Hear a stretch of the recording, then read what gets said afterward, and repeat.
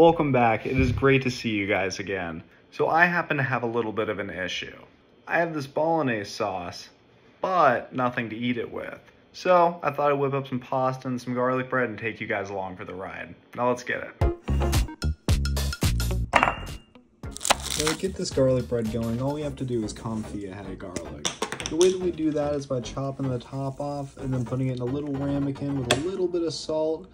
And then I like to do about 2 to 3 tablespoons of olive oil. Some people like to completely submerge it, but personally I think that's kind of a waste of oil. So after that, all you want to do is put it in a 400-degree oven for about a half an hour, but periodically check on it. All we're going to do is just get that pasta going. All we need is a cup of flour, 3 eggs, and a little bit of salt. So I like to get my flour down like so, and then just leave a little divot in here for your eggs.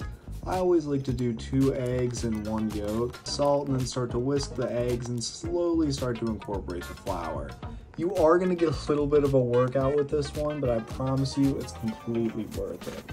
Sure, you can go buy pasta at the store for $2, but you know what? I honestly am going to start doing this from now on because the taste really is that much better.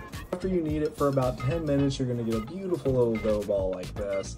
Just wrap it up and make sure it's nice and happy. Set it aside for about a half an hour. Luckily, by the time you're done with that, your garlic confit should be done. What we need to do now is incorporate that garlic with the butter. My favorite way of doing this is the mortar and pestle, but you can really do it however you want. I've even done it by hand before, but it is not the cleanest way, so I wouldn't recommend it. After it's nice and combined, you can really just put it in a bowl and then set it in the fridge and use it for anything. I love using it for garlic bread, but it is really dangerous because once it's in the fridge, it is not in there for long. After you get that put away, we can start to roll out our pasta dough. You want to just get it in a flat sheet. I always cheat and use a pasta maker. You don't have to, but I just like the consistency that it gives. If you want to just roll it all by hand, feel more than free. But after I run it through the pasta maker, I have these beautiful sheets right here, and then all we have to do is just cut them up. I always like my noodles to be on the longer side. You can make them however you want. So after I cut my pasta sheets, all I'm gonna do is just put away my extra pasta and then use it as my lunch tomorrow. Not only do you get noodles that are absolutely amazing, but you also get some leftovers, and for 1 cup of flour, you get a surprising amount of noodles. So if you haven't tried it, I recommend you at least try it once. We put those in the fridge with the noodles that we do have left. We're just gonna throw those in some boiling water while we butter up our toast. Just warning you, homemade noodles do cook a lot quicker than like boxed ones do. So you are gonna wanna keep an eye on them. But besides that, you basically just wanna get a skillet at pretty decent heat.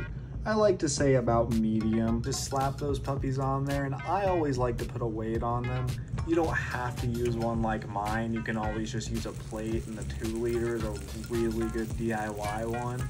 But again, anything that works, you just want to make sure not to cover them too much just because you want there to be a place for that air to escape. After about 3 minutes on there, all you want to do is just look down and see that perfection right there. If you start to see the garlic pieces come off, all you have to do is just firmly press against the garlic piece and then just slowly move it around.